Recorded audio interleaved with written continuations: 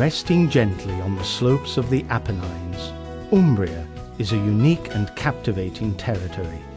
This is an evocative place, where the perfect symbiosis between art and nature gives the landscape an atmosphere of mysticism, aesthetic beauty, and timeless charm. Moving up the valley, along the outline of the mountain, beautiful villages evoke the splendor of a heroic and intriguing past. From the castle walls and in the squares and streets full of history, you can hear the echoes of the joyful sound of jousting coming. Triumphant voices ring out from the crowds, mesmerized by the waving of flags and the golden, ruby-red reflections of these vivid memories. Meanwhile, higher up, amidst the mountain peaks and ridges, lie solitary hermitages and abbeys. Glimpses of unspoiled nature, enriched over time by a historical legacy.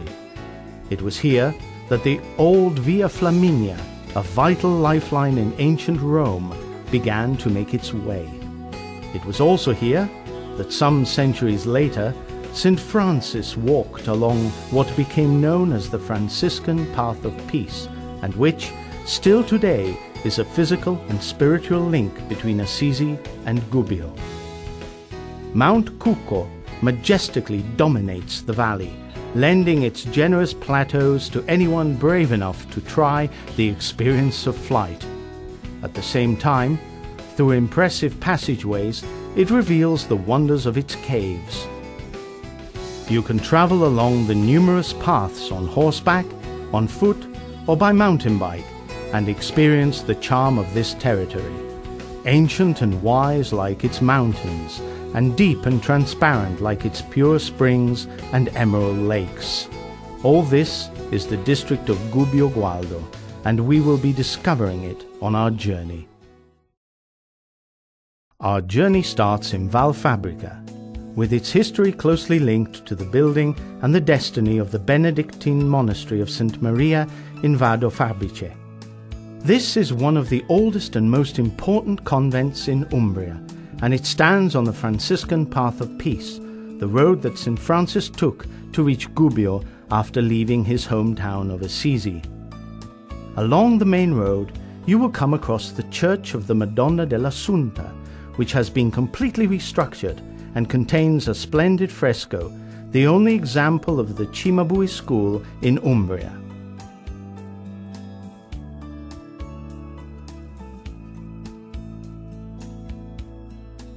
The town has maintained intact its 13th century walls, the highest tower of the medieval castle known as the Pedicino, and the beautiful 14th century church of San Sebastiano.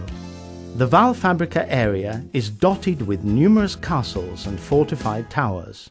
Among the most picturesque locations, the village of Casa Castalda deserves a visit. It was founded around 763 AD, and its houses were all built entirely in stone. Inside the church of Santa Maria dell'Assunta, there is a lovely triptych by Matteo da Gualdo. Other places worth visiting are the sanctuary of the Madonna dell'Olmo and the monument to motorbike riders, around which important motorcycle rallies are organized periodically. Val Fabrica hosts one of the area's most interesting events, the Festival of Autumn. This is a true reenactment of medieval ceremonies in their original solemnity. On the first Sunday of September, the three present-day districts of Badia, Osteria, and Pedicino take part in a procession along the streets of the town, bringing back to life scenes and episodes of the Middle Ages. After the procession, the knights of the three districts compete in a joust to win the palio, or prize.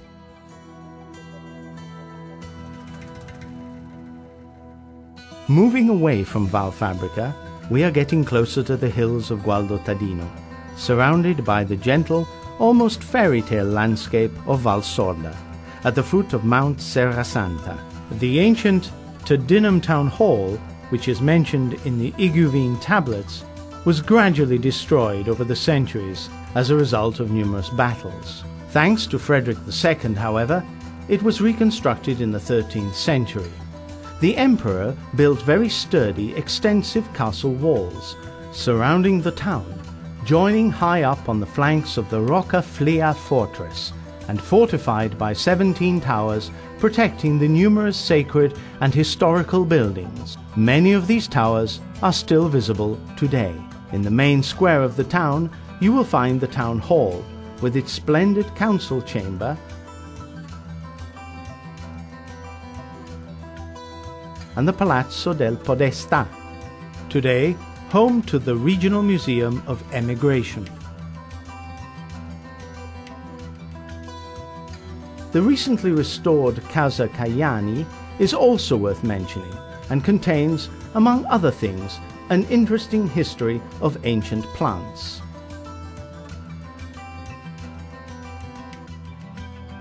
Among the numerous historical and artistic religious buildings are the Cathedral of St. Benedict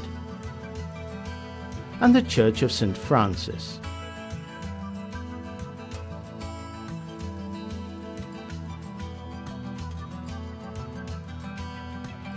Gualdo is known not only for its architectural wonders, but also for its secular tradition in the production of shiny maiolica tiles.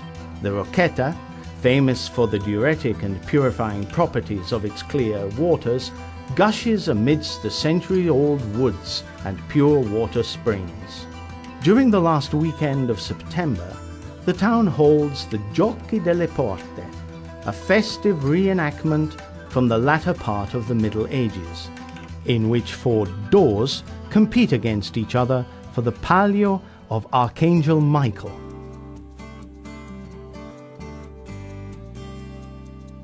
Heading north, following the outline of the mountain, we come to Fossato di Vico. Still today, this village has maintained intact its distinctive walls and towers, within which a perfectly preserved rare example of castle architecture can be found, known as Le Rughe. Picturesque lanes are sheltered by round stone vaults, pointed arches and ceilings made from wooden planks. The main square is dominated by a tall clock tower. Not far from here, you can visit the medieval building that was originally the town's first municipal building. Since 2001, it has been host to the town antiquarium. The old town hall building is located in Via del Forno, which takes its name from the 2 pan venale ovens created in the basement. One of the 2 ovens was operational until 1953. A little further on, we find another 2 particularly interesting buildings, dating back to the 13th century. These are the little church of Santa Maria la Piaggiola and Le Carceri, or prisons. Numerous sacred buildings embellish the village. In the upper part of the village is the Church of St. Peter, dug partly out of the rock, while just outside the walls stands the Church of St. Benedict, a monastic settlement dating back to the 13th century. During the month of May, Fossato is the scene of a spectacular historical reenactment, the Festa degli Statuti, festivity of the statutes, celebrating the moment in which the village became a free community.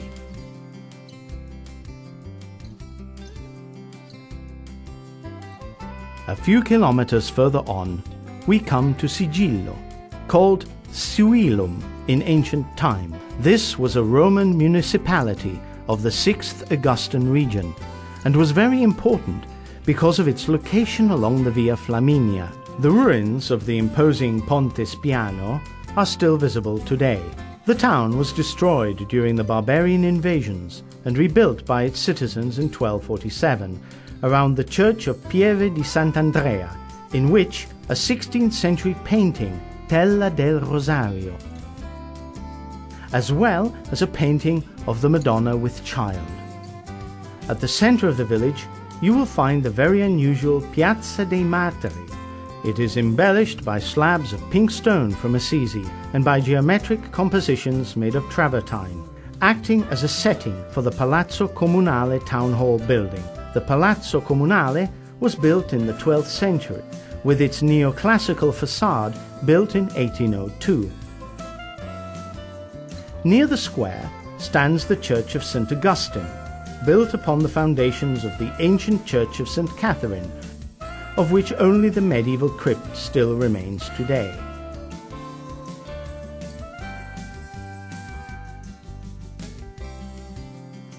Today, this beautiful village, surrounded by greenery, is home to the Mount Cucco Regional Park, accessible from numerous paths that begin in Sigillo, and allow you to discover the mountains on foot or by mountain bike, travelling through some very evocative scenery, like that of the Val Ranco Valley.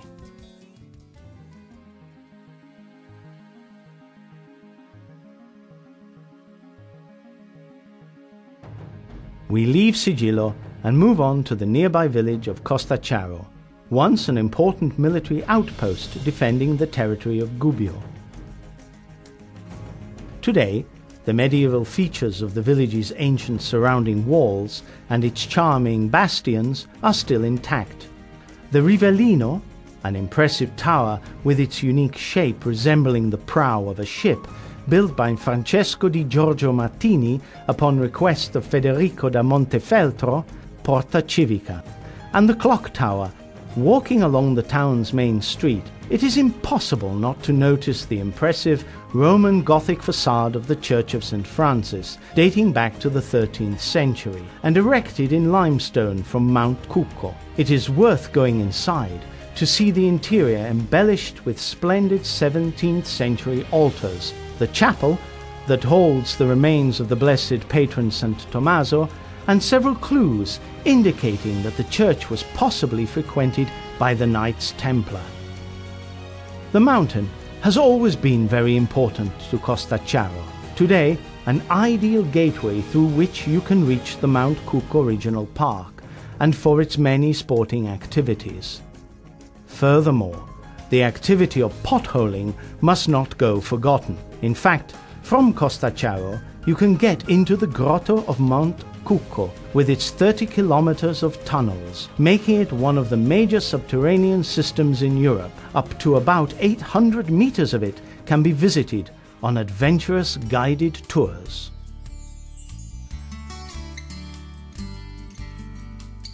As we continue along our route, we come to the village of Scheggia, which became a municipality together with the town of Pascelupo in 1878.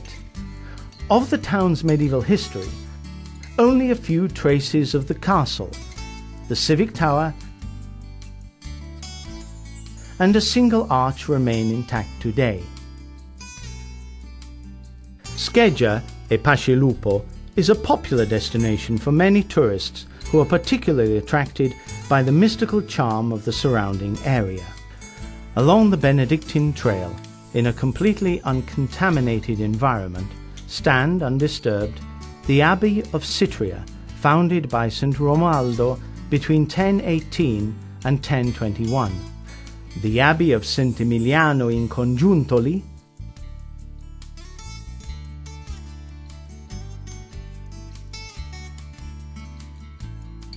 and near Pascelupo, the Hermitage of St. Girolamo of Mount Cucco. This hermitage can only be visited by small groups of men. Moving along the Flaminia A road towards Fan, you can visit the bold Ponte a Botte, or Barrel Bridge, also known as the Gran Botte d'Italia.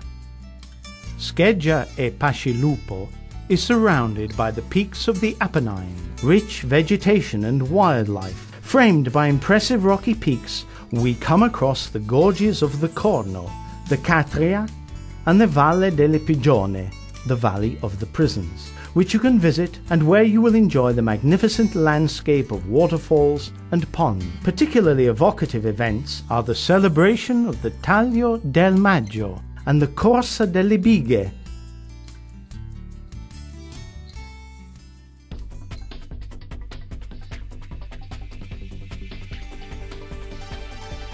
Here, we are at the end of our trail, in Gubbio, at the foot of Mount Ingino. Walking through its streets and squares, among its churches and buildings, you can retrace the footsteps of a rich and turbulent past. Known by the name of Id Ecuvium, Gubbio was an important Umbrian city-state as testified by the Iguvine tablets, 7 bronze tablets from pre-Roman times. In the upper part of the town stands the ducal palace, the Palazzo Ducale, built during the rule of the Duke of Montefeltro of Urbino. Inside, there is a beautiful courtyard, corresponding to the space previously occupied by the ancient town square, and you can also visit the beautiful study of Duke Frederick.